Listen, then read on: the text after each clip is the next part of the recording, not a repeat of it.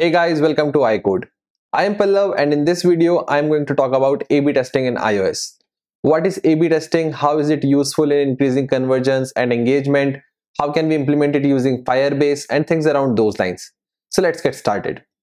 Before understanding the concept of A-B testing and how it is done, or why do we need Firebase, are there any other APIs provided by Apple for doing it? Let's first understand that why do we need it. On LinkedIn, you would have seen the posts where two designs for the same products are compared, and people generally ask that which one is better, left one is better or right one is better, and why. And if you're not able to recollect these posts, here's an example. So the same product, it is being presented in two different designs, and then people generally ask that which one is more appealing. And the reason for doing this comparison is to understand the user's preference, that which design is going to work for your product. So after multiple iterations, brainstorming sessions, feedbacks, a design is finalized and then the product is shipped into the market. But this dilemma doesn't stop here. Even when the product is shipped, this doubt between what is going to work or what will fail, it still continues. So you would be thinking that after shipping the product, after finalizing the design, why the doubt is there?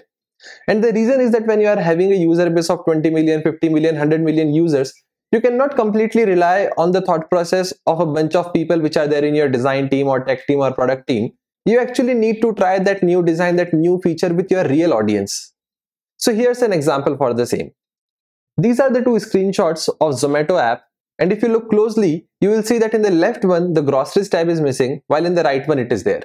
It is also missing from the section where categories are listed, offers, legends, healthy. So what is the reason behind this difference, that it is available in one and not in the second? So before landing onto the A-B testing part, let's discuss the other possible reasons. Definitely it can be because of the region difference. In one region they have the support for delivering the grocery, in the other one they are not having it, so that's why it is missing from that region. There can be a difference of pro user versus non-pro user, so one of the users is having the facility of getting the groceries delivered. Definitely it can be one of the reasons and we cannot neglect these possibilities. But at the same time, there's one more possibility, that probably they are trying out something. Probably they are experimenting that what if we try to sell the groceries through a food delivery app, whether it will work or not. And since this is an experiment, probably they do not want to try it on all the users. So some of them are getting to see the groceries tab, while for some it is missing. Till now it is understandable that because they are trying out something, the variation is there. So how are they going to track that the groceries tab, that particular feature is working for them or not? And the obvious way is analytics. They would have configured some analytics event for groceries tab, which they will see in their dashboard if users are going to that particular tab and the conversion, the engagement is increasing or not. So this is fine. This is how the things work. This is how the analytics is used. This is how the conversions are tracked. But there's a problem with this. If this is the only way through which you are going to track the convergence, probably the data might not be 100% true, and there could be some other external reasons because of which the sessions, the engagement, the convergence would have increased, while you are thinking that it is because of your new feature or your new design. Now, what do I mean by other reasons? So if your app is being promoted by influencers, celebrities, actors, it is definitely going to attract the users, which will increase the user sessions, the engagement that you will see. It will reflect as a spike in your analytics dashboard. But the reason behind that spike is not your new feature or your new design. It is the fan following of that particular celebrity who is endorsing your product. So then how can you be very sure that the new design or the new feature that you are trying, it is working for you? And here comes A-B testing to the rescue. A-B testing is one of the most effective ways for tracking that what is working for you and what is not, what your users are liking and what they are disliking. And eventually you can make the changes, roll out the features which are being liked by your users, which will increase the convergence and will make your product healthy. It will make the product grow. So let's understand the concept of A-B testing first, and then we'll see that how can we implement it. So A-B testing says that split your user base in two buckets, A and B. One of the bucket will be treated as control and the other one will be treated as variant. This is the terminology that we use with A-B testing. Once you have splitted your user base in two buckets, you will show one design to bucket A, the control, the other design to bucket B, the variant, and this experiment will continue for X number of days for a particular duration. And once you start getting the results, once you get to know that which variation is performing better, you can stop the other one and can roll out the one that is performing to the 100% users. So that is the concept of A-B testing. Now let's see that how it can be implemented. Are there any APIs provided by Apple for doing this? And the answer is yes and no. From iOS 15, Apple introduced something called product page optimization, through which you can show different screenshots, different description to the different set of users, can run this experiment for a duration till the time you get the results, can analyze those results in the form of these reports, and then you can decide, and then you can take the call that which one you want to go ahead with. So this can be done only for the product detail page, and essentially that is not what we want. We actually want to try some of our features, some of our design in the app, and that is not something that Apple is supporting natively. I mean, there are no APIs provided by Apple for doing that, which means that we'll have to look for some other companies, some other service providers for this. And there are a bunch of companies which provide the services for A/B testing like Optimizely, Adobe. But in this video, I'll show you that how it can be done by Firebase. The reason for choosing Firebase is because most of the applications use Firebase as analytics service. And since the configuration, the project setup is already there, probably Firebase is the good choice for conducting A/B. So if your application is not already using Firebase services, which means that the project is not already configured, then you will have to configure a Firebase project first. This is very easy and can be done in few minutes on the Firebase console. All you need to do is just provide the name of your project, just agree to the terms and conditions, and you are done. Once the Firebase project is created, you will have to create an iOS application within that project. This will be used for linking your actual application with the one created on Firebase. Again, this is very easy. Go for configuring an iOS app, provide the bundle identifier of your application, and it is done.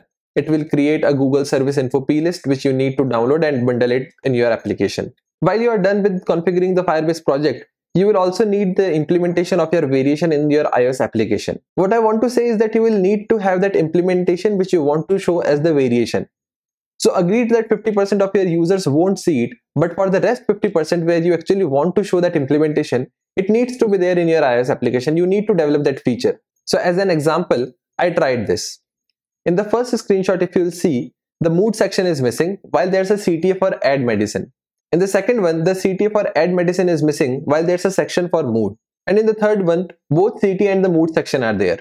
So the implementation of these variations should be there in your application. Of course, things won't work magically. Next, what you need to do is trigger an analytics event for the feature which you want to track. So in my case, I wanted to track if the users are tapping on the mood section and if the bottom sheet is being presented or not. So assume that I am logging an event, I am triggering an event called mood section clicked when user taps on the mood section. And logging off an event through Firebase is pretty easy. All you need to do is firebase.log event, name of the event, and a dictionary as the parameter. As simple as that. So because of this, an event would be recorded on the Firebase Analytics dashboard whenever a user will click on the mood section. Once this is done, the next step is to set up the remote config. If you haven't used the remote config before, or if you're not aware that what remote config is, it is basically one of the services provided by Firebase which you can treat as the backend service. Not the actual backend, but a config kind of thing. So the feature flags can be fetched from the remote config, or basically any kind of configuration that you want for your application, you can actually put it on Firebase config, and whenever your application will be launched, you will pull that config from the Firebase, and then based on the keys that you have configured in that remote config, you will accordingly take the call that what is to be done. If it is a feature flag, you will toggle the visibility of that particular feature and things on those lines. So here we are going to use the remote config for deciding that when should we show the mood section and when should we hide it. For setting up the remote config, all you need to do is go to the Firebase console, select remote config from the options available in the left, create a key. In my case, I am creating show mood section, define the data type for that key, provide some description so that you can come back later and check that this key was created for what. Provide some default value if you want to, in my case, or in the case of A/B testing, if you are configuring it through the remote config, set it as null. We'll see that why we are leaving it as null and from where it is going to take the value. But just create the key for now. In this example, it is show mood section. It will vary according to your use case. So now that we have remote config set up, the next piece of the puzzle is creation of an A/B experiment. For configuring an A/B, select the A/B testing options from the left, click on create experiment, and then you will be asked that what way are you going to use the A/B. And in our case, we are going to use A/B. We are going to conduct the A/B test using our remote config that we did in the last step. So select remote config here. Once you select the remote config, you will be asked to configure an A/B experiment, and there are 4 parts of this. The first one is the basic details, the name of the experiment, and an optional description. The second one is target, and which is a little more complex and more important. So details provided in this section will decide that who are going to be the target users for your experiment. So choose your iOS app here because obviously you want to conduct the experiment on your iOS app users. In my case, it's My Medic, the dummy app that I'm trying the experiment on. And then there would be some other fields also, some other filters also through which you will decide your target audience. So the second important filter can be the build number. This would be the version of your iOS app from which that feature is available. Generally the version in which that feature was implemented and submitted to the App Store. There can be some other filters, for example, geography, languages. If your application is available in multiple geographies while you want to conduct the experiment on some specific ones, you can select it here. Same can be done for the language, and there can be multiple filters based on your use case. You can also decide the percentage of the user for which this experiment will be conducted. So if you are not very confident about the new implementation that you are going to try out, and if you feel that it can hamper the user experience, it can even lower the convergence, the engagement, and you are not very confident, you can limit it to 50%, 30%. You can try it out, and if you see that the experiment is going fine, you can later change this percentage and can roll out the experiment to 100% users. So for now, it is 50%. The third piece is goals. That what do you want to actually achieve? What is your goal? What do you want to really track? So in my case, I want to track that how many users are actually tapping on the mood section. For this, I am already recording an event called mood section clicked. So you need to mention the same event name over here so that it can be tracked and treated as the goal. So mention your analytics event here. The last part is creation of the variations.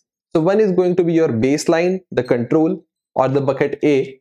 And the second one would be your variant where you want to try out the feature. So for both of these variations, the baseline and the variant A, mention the remote config key that you have configured as the parameter and provide a value for it. So in our case, it was show mood section. That was the key that we created, and the values would be default and variant for the baseline and the variant A respectively. Now these values can actually change. It is not mandatory to provide default and variant. It can be any string. So if you just want to run an experiment for changing the text of the label, you can actually get the text through these keys. So in that case, it won't be default or variant. It would be the actual text that you want to try on the label. But what I recommend is to control those things from your backend. So essentially, just pass this variant or default to your backend and then let the backend take call that what they want to show for variant or what they want to show for the default or the control variation. So when you will fetch the remote config from Firebase, you will get these values for this key, that is show mood section. And then you can pass show mood section is default or show mood section is variant as a parameter in your request to the backend, and then backend will accordingly send you the response, and based on the response received from backend, you can accordingly render the things. Now which user is going to receive default for this key and which one is going to receive variant for this key is completely random and driven by Firebase. That is something which is not in our control. Now our A/B experiment has also been configured and we are ready to run it. And the last step remaining here is to test the experiment.